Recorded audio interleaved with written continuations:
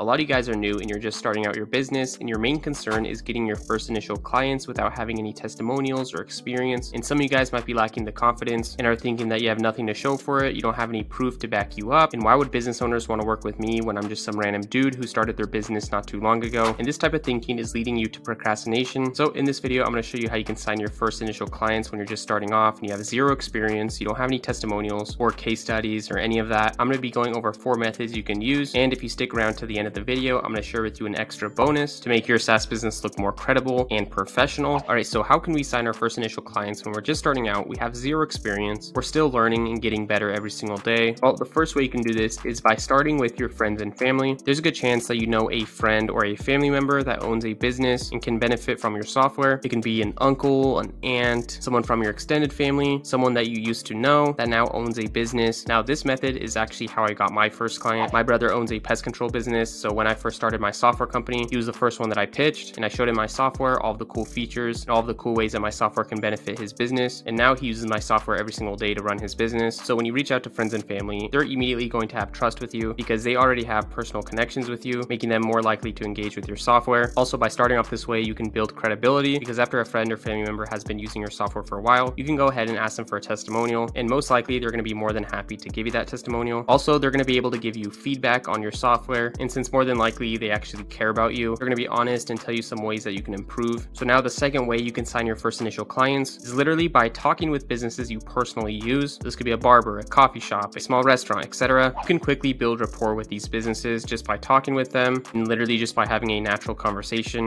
And at a certain point in your conversation, you can mention what you do for work, and you can mention how you help businesses with their marketing and sales. And even if the business owner that you're talking to doesn't end up wanting to work with you, they may know another business that does, because business owners know other business owners, and it's very easy for you to possibly get referrals from them. And then since you are a paying customer to the business, there is something called the law of reciprocity, where if you do a favor for someone, they're going to feel inclined to return that favor. So since you're paying for their product or service, 9 times out of 10, they're not going to mind hearing you out when you pitch them. All right, so the next way you can sign your first initial clients is simply by creating an irresistible offer. If you create a no-brainer offer, it's not going to matter if you're new to this, it's not going to matter if you have zero case studies or testimonials, it doesn't matter how old you are, nothing is going to matter if your offer is so good that they're going to feel stupid saying no. And I did go more in depth on a previous video on how you can structure your offers, but basically you're just going to want to have a strong value proposition. So you just want to determine the unique value that your software offers and how can it solve the problems that the business owner has, and you just want to clearly define the benefits and outcomes your customers can expect. Then you just want to have a good hook that's clear and concise. This is going to be for when you present your offer, and this will just communicate the main benefit of your product. And then to make your offer really strong, you're just going to want to add bonuses. So whatever you're selling to the business owner, you can include other many things to go with it. So luckily for us, GoHighLevel does have a ton of features that we can sell. So a bonus that I can include is Yext, which will help them with their SEO. I can offer a free database reactivation campaign. I can include a free review campaign. I can include reputation management. Basically, you just want to add a few bonuses to go along with your main offer. And then when presenting your offer, you just want to use scarcity or urgency to make them have to act fast so they don't miss out on your offer. And then you can add a guarantee just to reverse any risk that they might feel. Then finally, you can use a value stack. And this is basically going to be a list of all the features that you're going to give them just so they can see the full cost of the value that they're getting. And then at the bottom, you can discount all of these features and offer it to the business owner for a much lower cost. And by doing this is basically going to increase the perceived value of your offer. So your offer is probably going to be the most important thing because like I said before, you can be a 10-year-old, but if your offer is so good that the business owner just can't resist, your background's not going to matter, your level of experience isn't going to matter, your lack of reviews or testimonials, that's not going to matter either. All right, so next you can offer free trials to your clients, and by doing this will allow your clients to actually experience your software firsthand. They're not just going to be taking your word for it, they're going to be testing out your software and seeing for themselves the full benefit of your software. And also business owners aren't going to have any risk, so it's going to be easier signing a bunch of clients. So this will increase your conversions because once you get business owners on your software on a free trial, 9 times out of 10 when their free trial ends, they're just going to want to stay with you because they would have received a lot of value just in their trial, and they're going to want to stick around to receive more value. Now, a lot of people are against having free trials, but if you're having trouble signing your first initial clients, you really have nothing to lose. And on top of that, if you take a look at any legit software company, almost all of those software companies offer free trials. So in a way, by offering a free trial yourself, it'll actually make you seem more legit. So now after you do sign your first initial clients, if you want to make it easier for you to sign clients in the future, you can go ahead and ask the businesses that are using your software for testimonials. And the reason why you want to do this and why they're so important is because it will allow you to build trust. It will increase your credibility. It'll also increase your relatability because as other businesses go through your testimonials, they're going to be able to relate to the business that left the testimonial, and they're going to want to have the same results results. So therefore, they're going to use your software. And by default, this is going to increase your conversion significantly. Now, the testimonials that you get, you can use them on your website, on any funnels that you have. You can use them on any ads that you run, or even when you're selling your software on the demo presentation, you can go over your testimonials on that presentation in front of the business owner that you're pitching to. Now, like I said at the beginning, I do have a bonus for you guys that will make your business look more credible and professional. Now, this may be overkill, but if you guys do want to implement this bonus, this will honestly put you guys ahead of most of your competition. So as you can see here, you may have seen other businesses who have a banner on their website or on their ads or wherever that says as seen on ABC, Fox, NBC, etc. A banner like this gives businesses a whole lot of social proof, and there's actually a way that you guys can do the same thing with your SaaS business. As you can see here, there's a website called Brand Featured that will allow you to list your business on a bunch of sites. So as you can see here, these are some of the sites that you can be listed on, and to do this, you can be literally any business out there. Also, it doesn't matter if you're just starting out or not, your business can be absolutely brand new and you can still use this service. And like I said before, I haven't seen any other Go High Level SaaS business using this. So if you do decide to use this, it's going to make your business look super legit. Also, when you guys do jump on demo calls with businesses, you can show them that you're listed on major news sites, and this will just make it a lot easier when you try to close your client. All right, so that's going to be it for this video. In this video, we covered how you could get your first initial clients without having any real experience or without having any social proof. Now, if you guys are new to Go High Level, I do have a free setup course in the description. After you're done going through this course, you should have your own SaaS business up and running. Also, if you found some value in this video, don't forget to like it and subscribe, and I'll see you in the next one.